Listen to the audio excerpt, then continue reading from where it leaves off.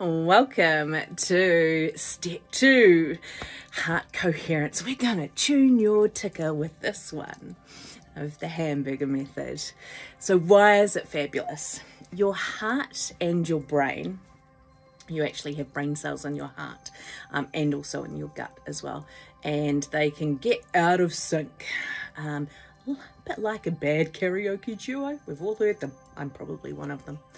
So this technique gets the brain cells in the brain, the heart, and the gut all harmonizing like they're auditioning for Your Country's Got Talent. So when do you do this? After you've done step 1. So if you haven't done step 1, go back and do that now. How to nail it? I want you to focus on your heart.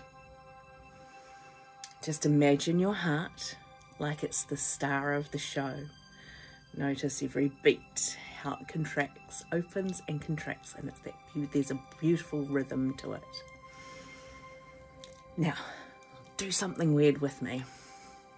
Breathe in through your heart and out through your heart. Sounds weird, but you're not going to be able to do this wrong. Whatever way you do it, it's perfect. And just allow yourself that moment to breathe in and breathe out through your heart. And imagine your brain connecting to your heart. Now, extra points. When you're thinking about, when you're breathing in and imagining your heart, your breath breathing in through your heart and breathing out, think of something that makes you feel warm and fuzzy inside. Now I say that and that sounds wooey. However, it's about bringing that gratitude and appreciation into it as well. So I like to think about my dogs, the people I love in my life. It just takes that to the next level of, oh, I'm like literally so grateful for them.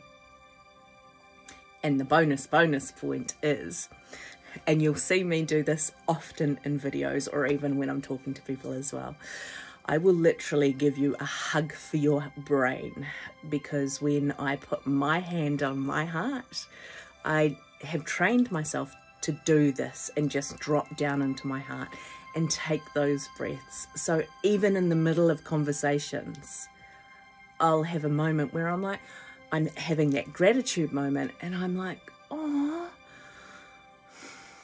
that's really sweet. And it changes. It's like the person I'm talking to gets a hug for their brain.